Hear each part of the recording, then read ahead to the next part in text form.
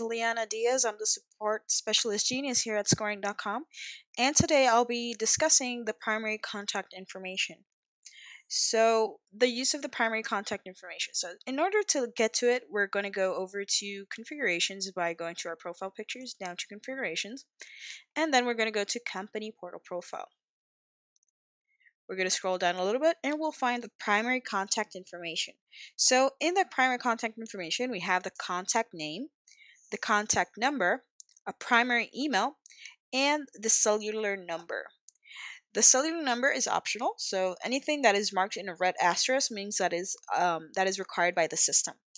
So if you want to edit this information, just click on edit, scroll, and then you can add your last name if you want to. All right, now you can change your email or you can change your contact number. Once you're done, just click on save to save the information you changed.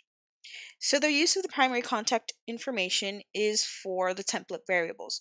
So for example, if you have a template and you use the CRO name or the CRO primary contact name or the CRO email, this will be the information that will be populated onto that template.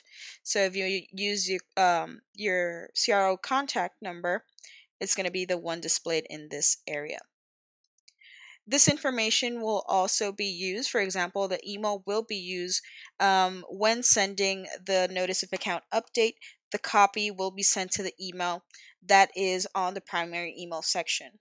So you want to make sure that if you want to receive the notice of account updates for your customer, to be sure to enter the primary email that you want those notice of account updates to go to.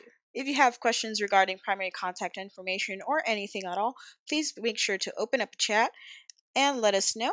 We're available Monday through Friday from 10 a.m. Eastern to 7 p.m. Eastern. And if we're not available at the moment, you can always leave the message. We'll tend to you as soon as possible. Thank you for your time and hope to see you in the next one.